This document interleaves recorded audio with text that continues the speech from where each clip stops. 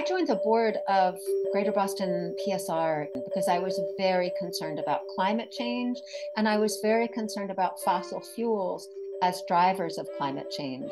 As we began to do sort of the deep dive into fossil fuels, we realized that they were also huge drivers of indoor air pollution, specifically when they're burned in gas stoves, in gas furnaces, in gas water heaters. That's what led our group to really become active on this issue. There are a whole slew of really bad actors in natural gas: benzene and nitrogen oxides and particulate matter.